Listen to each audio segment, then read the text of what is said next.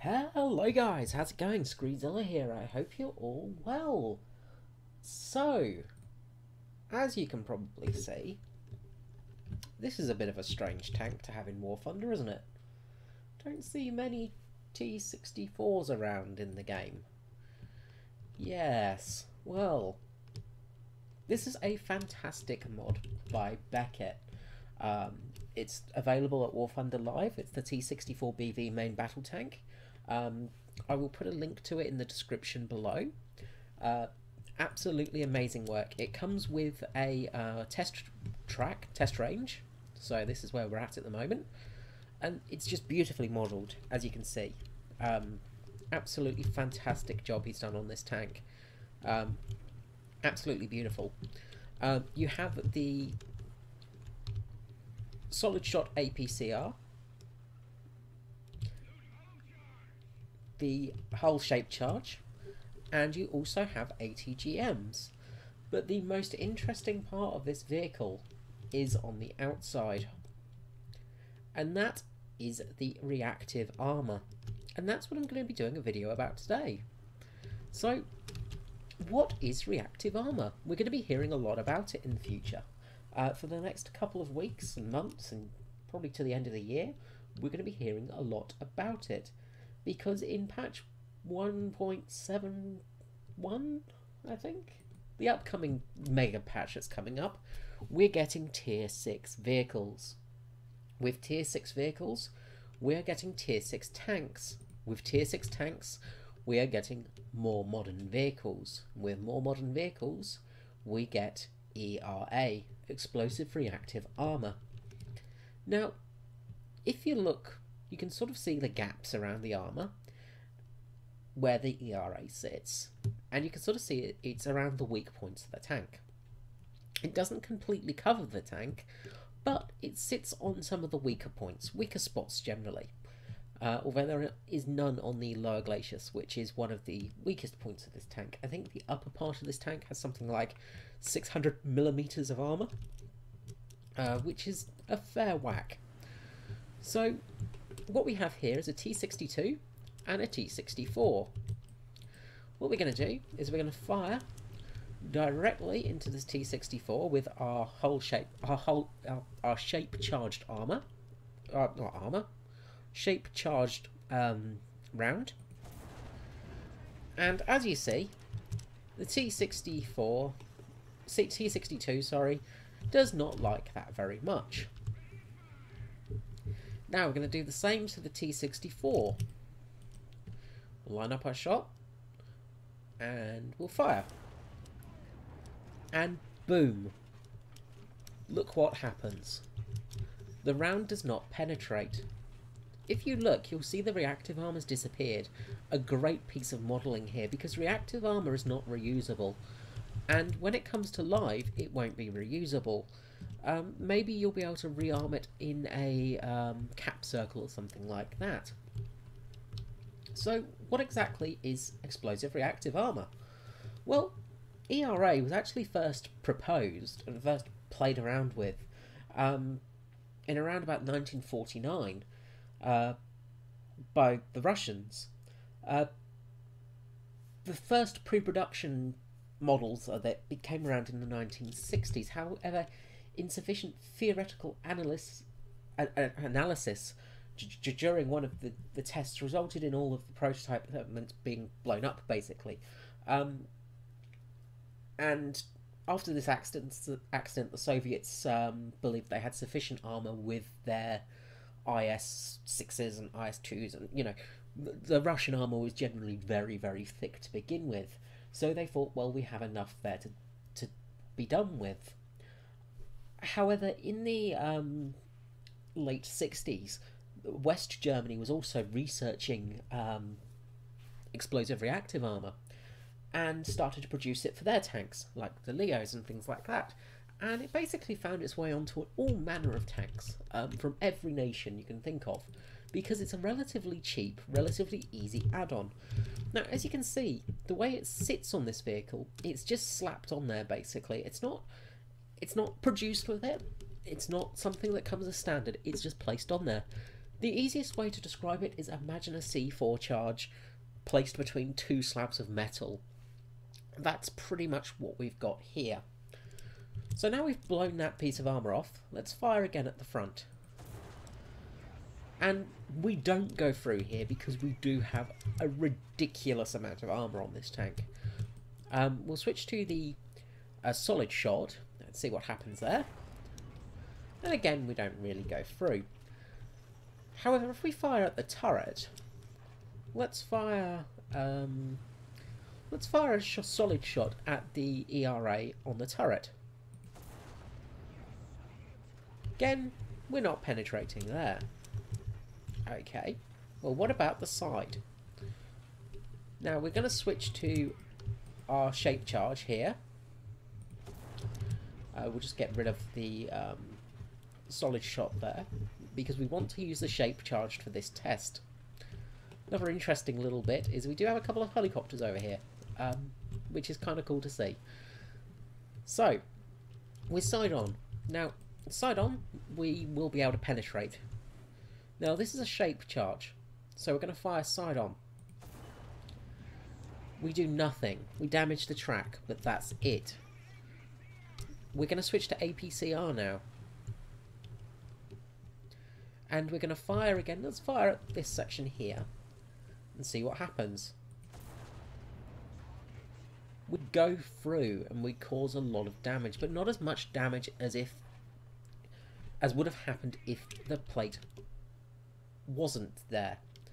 Now we'll fire again into this spot where the ERA was and see what happens without it.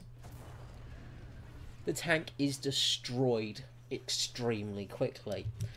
So simply what ERA does is it actually explodes.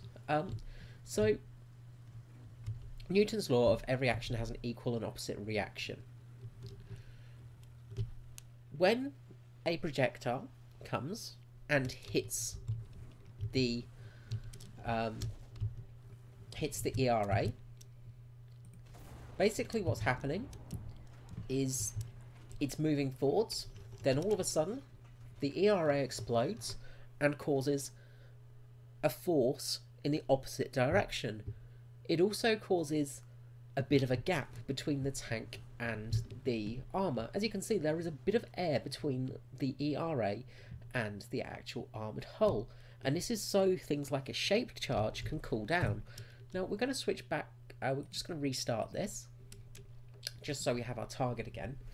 So what happens is when the charge hits the tank, what will be happening, especially with a especially with a heat charge or a shape charge, is inside of that charge there is a copper slug basically that melts and will melt its way through the tank. So let's fire side on to this mouse. And as you see, we go straight through with our shape charge. Now, it's not a huge amount of damage, but it is penetrated and it's going to cause a lot of damage inside. Now, we're going to go for a solid shot here and see if we can penetrate it again, but shoot in relatively the same spot. Now, we've gone through, and as you see, the shrapnel has caused a lot more damage. Now, it's a bit tricky with the game because some physics are a little bit wonky.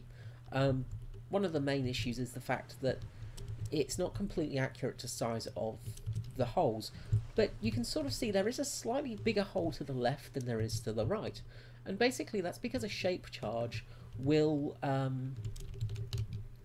not leave such a large entry wound, but when it goes through, you have got molten copper spraying through into the crew compartment, and it's not nice for a tanker inside of there. Now, the other thing that ERA is designed for is ATGMs. So let's, what should we sacrifice? We need to get a round off, so let's shoot this Leo. So we're going to use an ATGM on the front of the T-64 here. Boom. Now, that will have caused a lot of damage. but the damage will have been significantly less because the explosion of the ATGM will be offset by the explosion of the ERA. Fire another shot. As you see, boom, ERA goes flying, but the crew are still safe inside. Let's fire without ERA. Again, the armour does do its job, but the crew are going to be pretty rocked in there. Let's try from the side this time and see what happens, basically. Now, you have to bear in mind this is a mod. The ERA is modelled very, very well, but it's still not completely correct. I honestly, the work that Beckett has done for this is fantastic, but you know, it's still using what we currently have in game, and it's not all completely 100% correct yet. But basically, what happens is the ERA causes a counter explosion and knocks the other explosion away from the tank. There we go, from the side. Again, quite a lot of damage there, but the ERA has taken a lot of that initial impact away. Fire again, and that time it's not saved it. There is less ERA to prevent the explosion going through the tank. All ERA does is explode on impact and cause the explosion to bounce back almost. Now, one of the interesting things with this, of course, is that ERA is an explosion. So what will be interesting to me is when they do model it in game is how it works in that respect. Because if you're sitting next to a lightly armoured AAA truck vehicle or a truck, anything, basically what's going to happen is all the shrapnel from the ERA is going to explode off and go into them, and you're going to have thousands of pieces of metal fragmentating everywhere. So it's going to be interesting to see how ERA works in respect to the people around it. One of the biggest downfalls of ERA is simply the fact it's so dangerous for ally soldiers to be around, because when something hits the ERA, it explodes, and as I say, it explodes outwards, so there is shrapnel coming away from the vehicle rather than going into it. So what could possibly happen is when struck by an ERA, when you strike somebody with ERA, if they're sitting next to another tank and that tank has very light side armour, or it's parked, say, with its bum facing the tank with the ERA, it's possible that the shrapnel could actually kill a tank beside you and not yourself. It's very possible that it could kill a vehicle, kill a vehicle of what am I saying? Kill a lighter vehicle, basically. So that's what I'm interested to see when they introduce ERA. But just to sum it up, really, that is how ERA works. So I hope you found this useful. Please support this mod because it's fantastic work. As I said, Beckett has done an amazing job. This was actually featured on Fly's channel, Fly Daily. I'm sure if you're watching me, you know who Fly Daily is, but if not, check him out because he's a very good YouTuber and a much better player than I am. But I just wanted to get on and just explain ERA to you all. Okay guys, I hope you found this useful and I hope you enjoyed the video. Please like, comment, subscribe. Let me know what you think below. Let me know what you think about modern tanks. Let me know what you feel about the T-64 coming into the game, ERA coming into the game. What do you feel is going to happen with the meta of the game when ERA comes in live? So we're going to get into a bit of duel here. So as you see, he's managed to penetrate me there through the front. I think he went through my lower glaciers there. Yep. ERA is not going to be a instant win thing. It's not going to save you all the time. There's still going to be, it's still going to be very hard to win games with ERA basically. Let's try and protect our lower plate here a little bit. A little bit tricky in that position. Let's try and back up a bit. Well, we've got some spawn protection on us.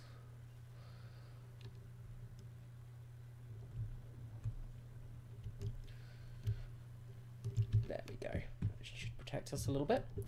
But as you see here, we're going to get some hits here, and that's with explosive shape charges, basically. So, as I say, ERA is not going to be a instant win thing, but it is going to make life very tricky. You're going to have to actually use different tactics to take people out with it front on. And it's not always going to save your life, as you see here. Now this is of course the solid shot, which is much more devastating to an ERA than shape charges. That's one of the big things. So let's just fire a shot down range at this guy again. Now we're going to use a solid shot on him,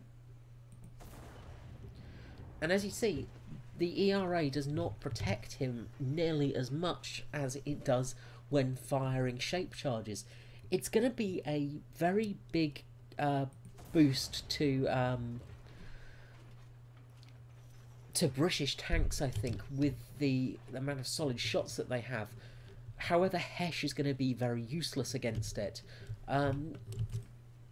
It's going to make a very big difference to a lot of things. As I say, it's going to really be a game changer. As much as a guided missile was when it came in, it really is going to make things very different. Okay guys, I hope you enjoyed this video, and please have a great day, and I will see you next time. This is Screezilla out. Bye bye.